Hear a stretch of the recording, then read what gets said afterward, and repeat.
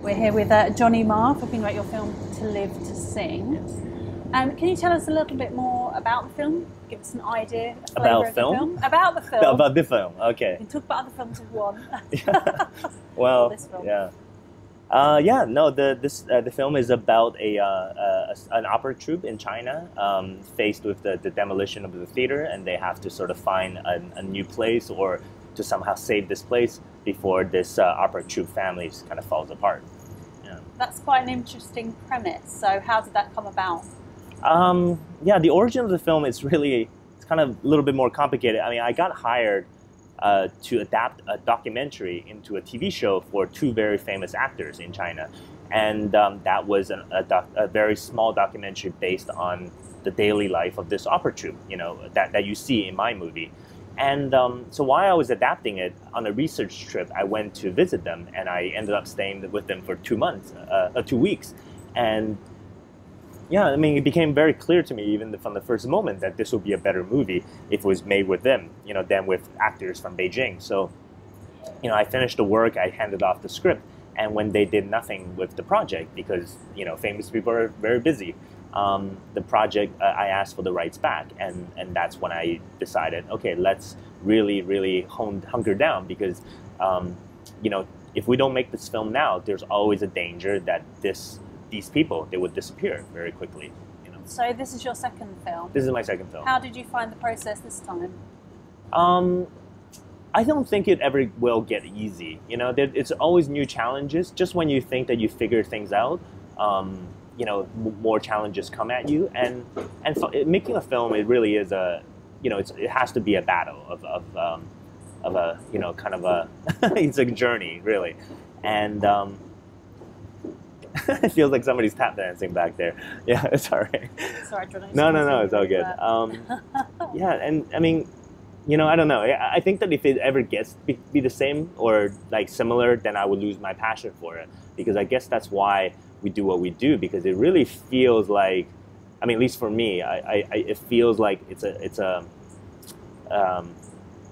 rebirth. It's like I just finished this journey, and this whole time, as I'm traveling around, I'm healing from the experience, healing from this trauma of making this film, so that's how I feel about it. Hopefully not too traumatic. So no, it is traumatic. It has to be. Yeah, it has to be. It has to be. If it's not traumatic, then, but also, I guess if it's not traumatic, I mean, if it's always like this, I wonder if I would live past 50, so it has to get something has to change, I think. In your process. In my process? Yeah, maybe, fair enough. Maybe. So are you quite selective in the films that you've chosen to direct, do you think? Yeah, I think so. I mean, it has to be important to you, the subject matter, for you to be passionate about? Yeah, I before I even write anything down on paper, it kind of sits in my stomach for about 3 months, because I know that the moment that I put pen to paper, this is probably going to be like a 2 to 5 years of my life, and of my friends' lives, and I'm going to ask them, because I'm going to ask them to help me. And it's also of the people who are going to be putting money into this. This is going to be, making film is not cheap. It's probably the most expensive kind of thing that you can do on a, these personal sort of journeys. And so you have to really believe in your own bullshit, in some way, because if I don't believe it, I mean, I'm going to have to pitch this film probably 10,000 times before I even get it made. So that I have to take that responsibility. So it has to be important, of course, Like, I don't know, I don't really understand about those silly comedies that get made that like nobody remembers the next year, because if it just becomes a 9-to-5 job, I don't really understand those filmmakers who obviously went a complete different path than the norm of the 9-to-5 jobs, just to go get another job, like that seems to be doing another Coca-Cola commercial or something. I don't know. Is this bad that I'm saying this stuff? I don't know. No. I'm just telling the truth. No, you are. Shooting from the hip, yeah. It's obviously challenging to get any film made, but was it particularly challenging given the subject matter on a commercial level?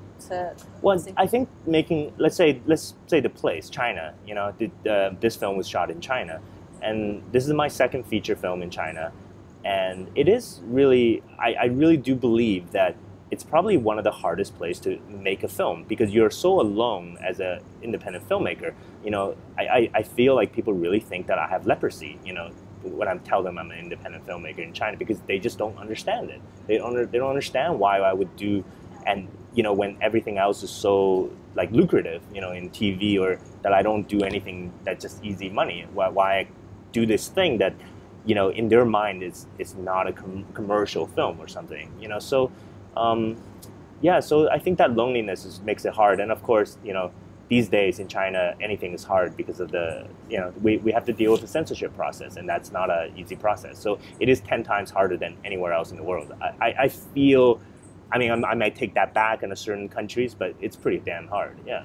Do you hope in the future to be able to work outside of China? You know, I grew up in China till I was 10, and then I was in Canada, and since 22, I never lived in Canada or worked in Canada, really.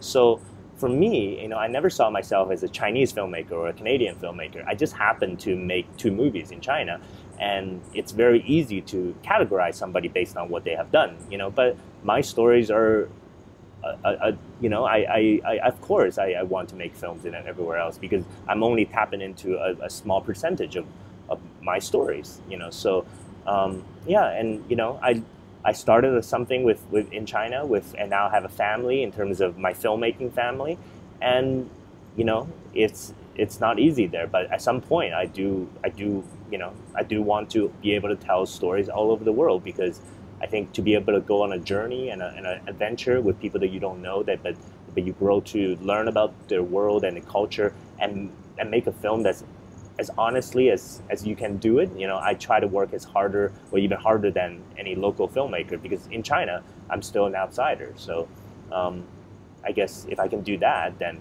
that would, maybe I'll live past 50, I think. Yeah. Let's hope so. Let's hope so. So what's coming up for you at the moment? I'm moving to the jungle in Mexico. So I fell in love with a woman with 2 kids. So I loved it. so I'm throwing it all away. I'm going to move in Mexico, you know. So that's a very different market than if you're going to be are you going to be just living in Mexico, working in Mexico, or you're not sure yet? No, I'm just going to be living the love in Mexico. Brilliant. Yeah, okay, thank you very much for your time. Thank you very much. Yeah.